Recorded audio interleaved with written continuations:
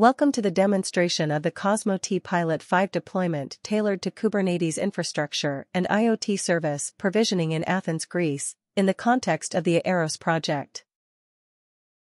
aerOS Pilot 5 runs in the Cosmote Research and Development Leonardo testbed that is comprised of multiple interconnected testbeds, an ICT multi-cloud, a 5G non-standalone, a 5G standalone, and an IoT end-to-end testbed.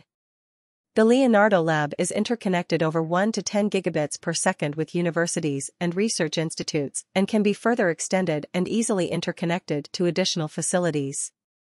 Furthermore, 5G RAN equipment has been deployed in remote sites for testing and demo purposes.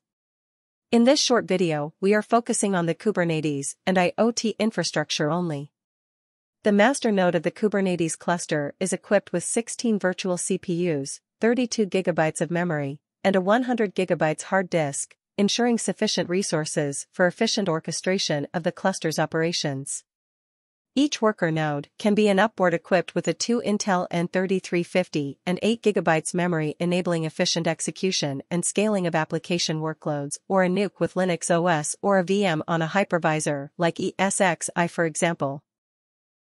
The Leonardo IoT testbed currently supports a wide range of both commercial and custom-end devices and sensors such as temperature, humidity, pressure, activity, luminance, buttons, door or window sensor smoke, fire presence, air quality as well as power and energy-related ones such as relays and power meters from various manufacturers while supporting different access technologies such as BLE, Zigbee, Z-Wave, Wi-Fi, NB-IoT, LoRa, Sigfox.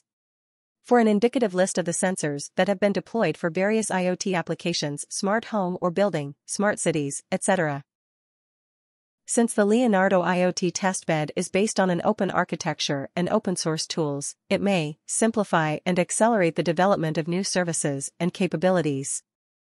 Simplify the integration of the testbed with third-party integrators by offering various APIs for real-time and offline, historical data acquisition, while providing them with the ability to use preferred tools for deep dive data analysis and provide the appropriate web GUIs with dashboards and real-world representation to its end users.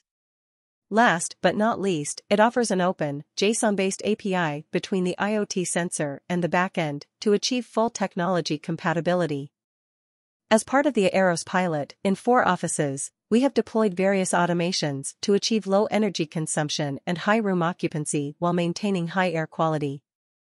Door and window sensors are sending alerts if doors or windows are left open to avoid energy waste. Temperature and humidity sensors are measuring the temperature and humidity levels. Motion sensors are tracking employee presence through unique credentials or device tracking. Smart switches, controlling heating and humidifiers based on automation and sensor readings. Power meters to count the consumption and power on or off devices. Gas sensors for detecting indoor air pollutants and triggering actions to improve air quality. Gateways are installed to accommodate a room or cluster of rooms, IoT sensors as data collection. HVAC, controlling air conditioning based on automation and sensor readings.